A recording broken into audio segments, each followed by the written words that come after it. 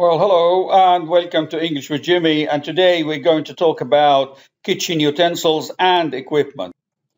Kitchen equipments and utensils are very important. We all use the kitchen. We make sandwiches, we eat, we cook. So we use the kitchen a lot. It's important that you know most of the equipment around you and you know the names in English, okay? So we can see here a blender, okay, and a dishwasher, a toaster to make toast, okay, a grill pan, okay, a frying pan if you want to fry something, a pot, a casserole, okay, a cooker, could be a gas cooker or electric cooker, a microwave, a dishwasher or a drainer, okay, or dryer. We also have a cake pan, a baking sheet, okay, a rolling pin if you're making bread or if you're making a pizza or something, a kettle. You can have an electric kettle or a kettle you can use over the gas cooker. We've got a thermo. You keep the drinks warm. Okay, if you're going to work, you can take your tea and coffee with you. Okay, kitchen tools. We'll talk about them in details after. Mesh skimmer. Skimmer, if you're skimming the fat of the milk or something over, you're making a soup or something and you want to skim it and take some of the stuff on top, you can use a mesh skimmer. Skim. You like what kind of milk you like? Skimmed milk, semi-skimmed milk, or full cream? So skimmed is to skim some to take the top of the fat on top of the milk or something like that. Ladle, use it to taste the soup. A spatula, you can use it if you're making, I don't know, mashed potatoes, ice cream, or something like that. Okay, it's a slotted spatula, similar to spatula. A whisk, if you're whisking some eggs, okay, or some cream, okay. Scissors for kitchen, grater, you can grate cheese, okay. Scissor, you can cut the cling film or something if you're wrapping a sandwich. A grater, like you can grate carrots, onions, cheese, okay, for spaghetti, whatever. A colander. Colander, if you're making spaghetti or something, you can just drain them there. A bowl, you can put soup or whatever. You're making some dough for some pizza or whatever. A garlic presser, if you want to, if you're cooking with garlic and you want the garlic to be a little bit, to make it smaller, you can press it and take it out of it, okay. A peeler, you can peel potatoes with it, okay, yes, peeler. Ice cream scoop, to scoop ice cream. It depends how many the person wants. If you want one scoop or two or three, how many bowls you want in your dish. A can, okay, and a can opener. You can open. Some people have electric can openers, okay. A drainer, some bottles, and a bottle opener. That's for the normal, like Coca-Cola bottles, the old ones, okay. Now we have other kind of openers for like bottles of wine or whatever. A cork. That is a tongue if to hold hot stuff. If you're trying to pick some, I don't know, you're frying something, or if you are like putting something on a barbecue, that's very useful actually to hold the meat and the chicken. You can turn it upside down and or whatever without touching it with your finger or with a fork. It might be a little bit more dangerous. Here is a timer, spice container. Chopping board, you can chop, I don't know, bones or anything on it. Okay, it's very strong. It's made of wood. A frying pan to fry eggs or fry steak or something if you want to do it. Okay, an oven glove, a napkin. Okay, when you're setting up the table, you need to put napkins on the table.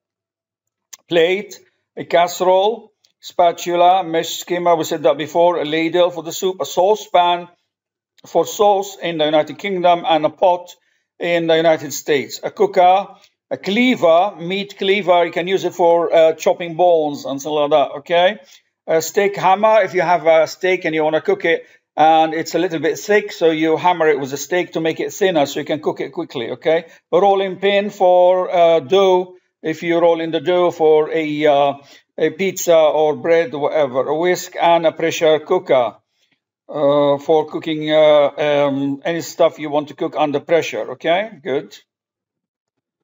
Apron, you wear it in the kitchen to protect your clothes from being splashed by sauce or oil or something like that. Bread basket, a teapot, Teapot for making tea. If you're making tea, obviously, yes, the old way, not without using tea bags. You can use tea leaves and you put it in there. Okay, you pour the hot water and you add the tea leaves, and then you leave it to brew for a while. Oh, by the way, there will be another video soon about the verbs that you use in the kitchen.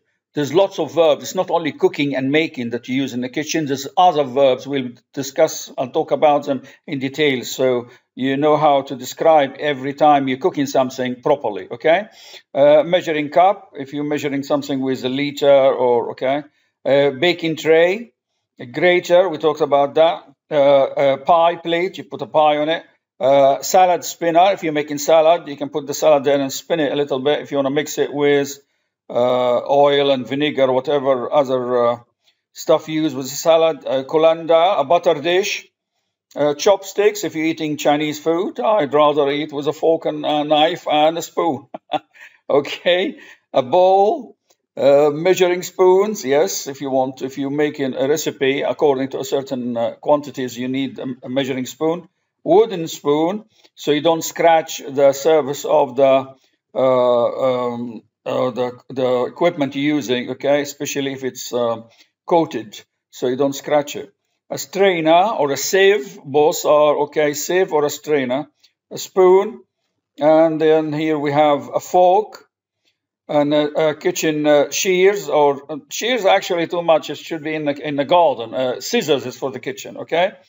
A cutlery, okay, a cutlery is a knife, the fork, and the spoon. When your mom says, set the table, please, you put the plates and the napkins, and you put the cutlery on. That's a cutlery, all the three together, knife, fork, and spoon. A cake slicer, if you're slicing a cake, or, okay. A round one will be a pizza slicer. As you know, you can slice a pizza with a round one, like a circle, okay, and then you can slice it, and everyone will take a piece, okay. A chef's knife, yes, that's a very special knife. It's a very sharp for cutting the meat and things like that, okay? A friend was saying to me, the pizza's round and you put it in a square box and you eat it in slices like triangles. Why is that? And I said, I don't know. And I still no one knows why the answer for that, actually, unless it's you want to teach someone about geometry. Okay, yes, a round pizza in a square box, eaten in triangles, all right? Yes. If we are talking about kitchen appliances, not utensils, we talk about like equipment like a fridge, freezer, okay, refrigerator, like you can see there, okay, or a freezer, okay, a kettle, a dishwasher, a blender, a mixer, okay, a coffee maker, an oven, electric oven, or a rice cooker, or a pressure cooker, or a stove, or a cooker, a sink, okay, a coffee grinder, if you like to make your own coffee at home, a juicer that you can put the fruits in, or the orange, and make the juice for you.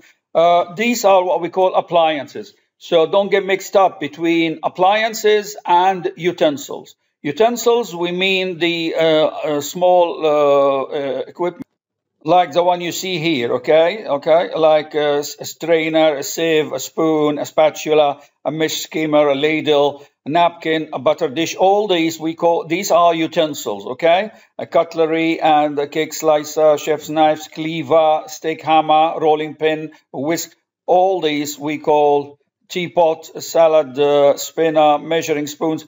These are utensils, while the appliances are the big equipment that we use in the kitchen, the major big ones, okay? Extractor, a cooker, the dishwasher, a fridge freezer, a microwave, and so on, all these big equipment. Please remember them, okay? It's very important when you are in the kitchen, look at every item and try to name it, okay, in English. And when you are talking, or if you're trying to practice by describing how to cook a meal or something like that, try and use the English names for them when you talk. That will be an excellent practice for you, okay? Talking about kitchen utensils and kitchen appliances. So if you're describing how to cook a meal, you can say, okay, use the colander, use the spoon, the wooden spoon, use the mesh skimmer, use the ladle, and so on and so on. Well, that's it. Girls and guys, and I thank you.